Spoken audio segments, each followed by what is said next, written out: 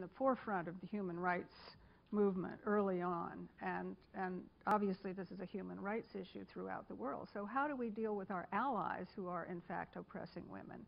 And is there a line that we draw where we say this is not acceptable? Well, in some cases, I think the passage of a law through the United Nations Security Council can have teeth in it and really result in direct action being taken. And Angelina Jolie and the Foreign Minister of Great Britain are working as partners now to try to resolve the problem of rape in war zones.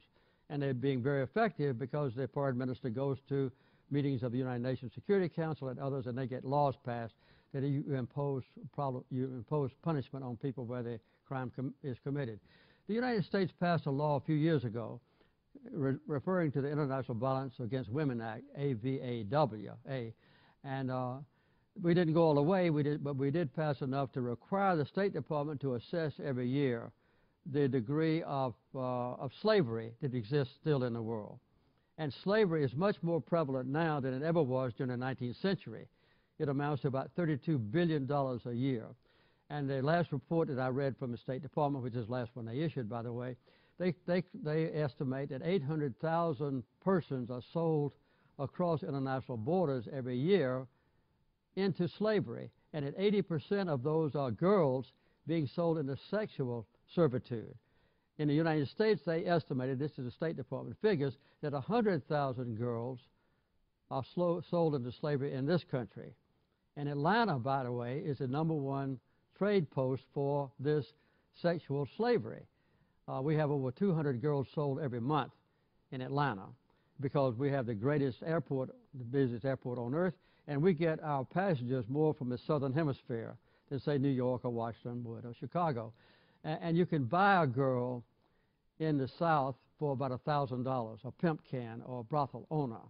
Whereas if you get a girl from Europe or from Eastern Europe, she costs between $2,000 and $8,000.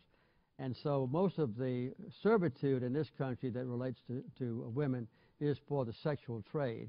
And we don't do anything in this country about prostitution. And a lot of people assume, well, all of the prostitutes want to be prostitutes. They don't. They're put in there and then they're enslaved until later. And we don't do anything about it. In fact, there's not a house of prostitution or a brothel or a whorehouse in America that the officials in that city don't know about it being operated. And the local police obviously know it because they walk back and forth across the street. So the police are either bribed or they look the other way or they're given free sexual privileges. And I know that prostitution is the oldest sin and that sort of thing. But Sweden, for instance, as I mentioned in my book quite extensively, Sweden has tried an experiment that works. It's worked now for about 8 years. And other countries in Europe are emulating Sweden. What they do is they make a crime to have a brothel, to be a brothel owner or to be a pimp or to be a male customer of a female prostitute. They don't punish the prostitutes. And this, in our country, we do just the opposite.